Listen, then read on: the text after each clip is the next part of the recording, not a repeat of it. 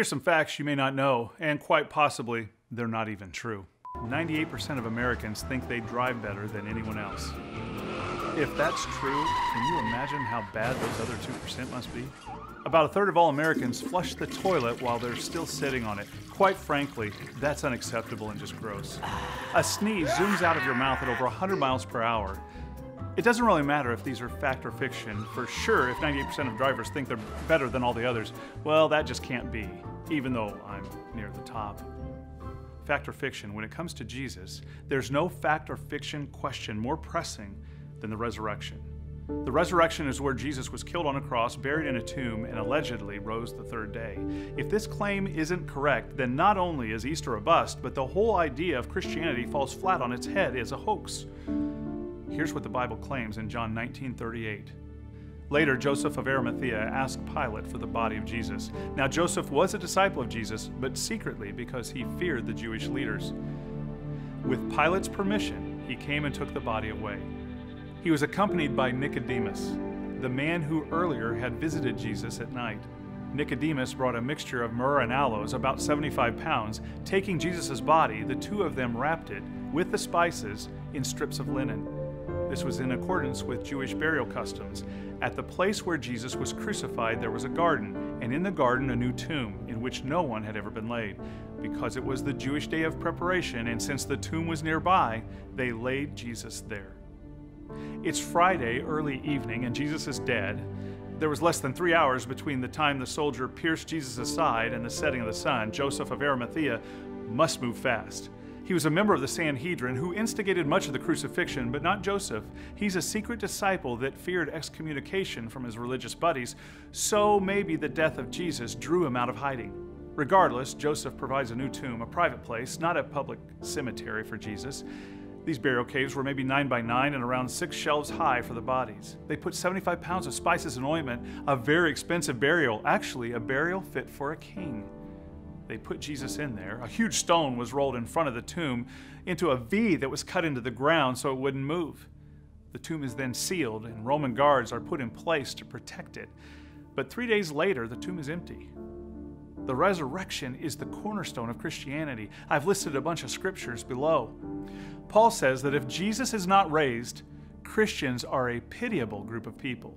1 Corinthians 15:19. The resurrection validates Jesus as God's Son. It validates Jesus' work on the cross, and it shows we can believe in Him implicitly.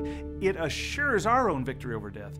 But many people deny it for philosophical, religious, and even scientific reasons. So I'd like to identify 5 theories that deny the resurrection. The first theory is it's a stolen body. It's believed the disciples came and stole Jesus' body and then started the rumor he was risen. But there's 2 problems, motive and ability. How could 11 cowering disciples sneak past an armed Roman guard, roll away a gigantic stone without waking the guards, remove the body, and then start the rumor? Why would they even do that? It's reported that none of them believed it, even after someone claimed to see Jesus. And for a Jew to desecrate a burial site is unprecedented, and it would have been incredibly stupid for other grave robbers or thieves to rob a peasant's grave, unwrap a decaying body on site, and then tidy it up before they leave. Another theory is the swoon theory. Here they say Jesus never really died, but he was only swooned and then resuscitated. But after Jesus' flogging, within an inch of his life, by the way, he was handed over to trained executioners and crucified. It's what they did. They even speared his side, probably puncturing his heart. Even if he was in a coma, the 75 pounds of spices and ointment and wraps would have suffocated him. Jesus Christ was dead. A third theory was the wrong tomb theory. They say that Peter, John, and all the other women went to the wrong tomb and mistakenly thought Jesus was raised. Hardly a choice. It was a private tomb, close to town, and brand new. It's also hard to imagine the mother of Jesus forgetting where her son had just been buried, especially when it was sealed with a huge stone and an armed guard. And it still doesn't explain where the body of Jesus was and why the Sanhedrin couldn't produce it on the day of Pentecost. A fourth theory, the hallucination theory, this is a good one. It's the idea that the disciples wanted so badly for Jesus to be raised that they hallucinated his appearances. The study of psychology demolishes this theory.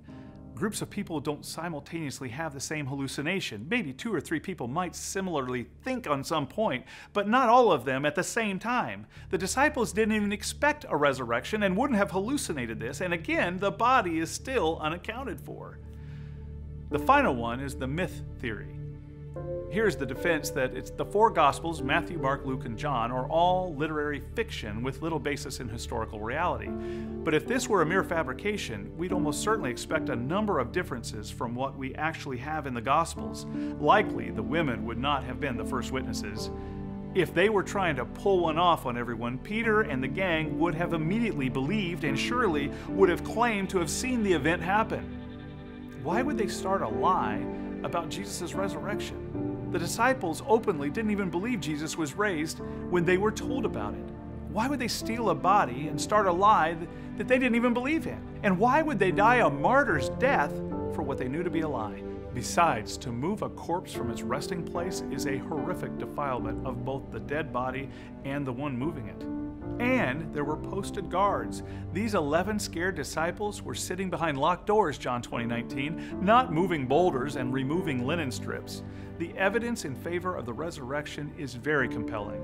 Here's just a taste of what happened afterward. The conversion of 3,000 people on the day of Pentecost, about 50 days after the resurrection. The transformation of Peter and Paul. The martyrdom of the apostles. The continued sacraments of baptism and the Lord's Supper to this day.